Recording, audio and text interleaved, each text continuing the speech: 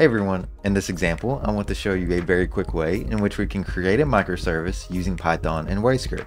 What we'll do is create a service that takes in some data from an Excel spreadsheet and gives us back some key statistics about that data, including the average, the mean, the max, and a lot more.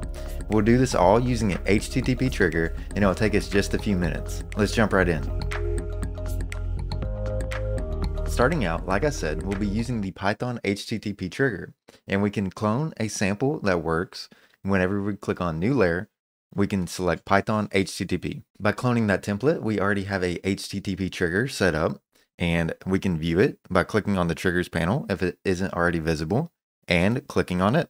So what this does essentially is gives us a HTTP endpoint that we can have some code execute whenever a request or a user visits it. In this example, we are executing the command of python response.py, and you can change this command here, but we'll leave it the same and we'll just make our changes in our response.py file. We can find it in our file browser over on the left. The code that we're using here, I will just go ahead and copy and paste in some code that I've already typed up for this example, and we'll talk through it. Talking through this code, what we're doing here is we have our imports that we'll be using. We'll be using the WayScript imports to handle the trigger functionality. Then we have pandas and JSON. In short, we're expecting the user to send us some data to our microservice. We'll do some processing on that data and send back the results that the user is expecting. To access information the user sends, we'll be using this WayScript import of context. And what this allows us to do is to get information from the user about what they're sending us. Since we're expecting data from the user as a JSON, then we'll access that data with this line here. So request body will be the data that we get with a data struct sent from the user. Once we get that data, we'll just convert it into a pandas data frame and use a handy method called describe. And finally, using WayScript, we'll just send it back using the trigger. Perfect. So we will make sure that we save our file. And there's an important note here that we will create a requirements.txt because we want this to work in both a dev and prod environment. So requirements.txt, we will open up our terminal. So we'll click on it. We have a few things we need to install. WayScript works as an environment, so we need to install all the dependencies that we need. We will do that by saying pip install pandas.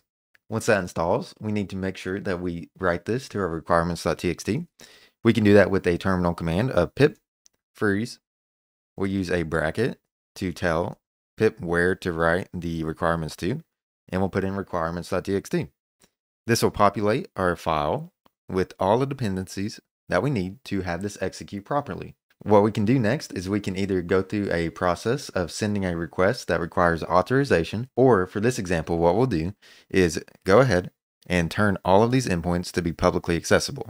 This just saves us a little bit of time. But if you're interested in how we can send an authorized request to these endpoints so we can keep these private, there'll be docs linked for that in the description of this video. So we have all of our code set up. Now, how the user interacts with our microservice, they are sending a request to this endpoint. So what that means is on their local machines, they need to have some data and send it to the endpoint that we're creating.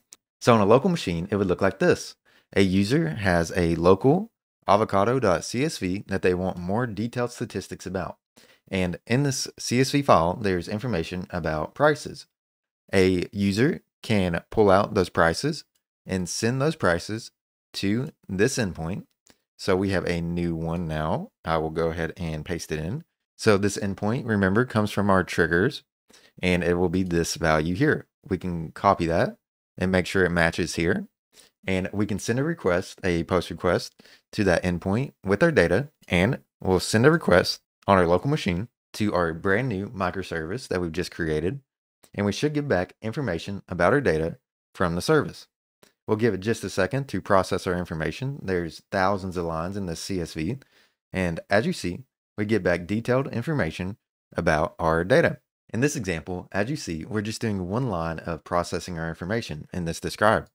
But you could imagine that you did a lot more and sent back more detailed statistics about the user's information for them. I hope this shows you how we can create simple microservices and get them up and running in just a few minutes. If you have any questions about anything in this video, please let us know and we'll be happy to help. Until next time.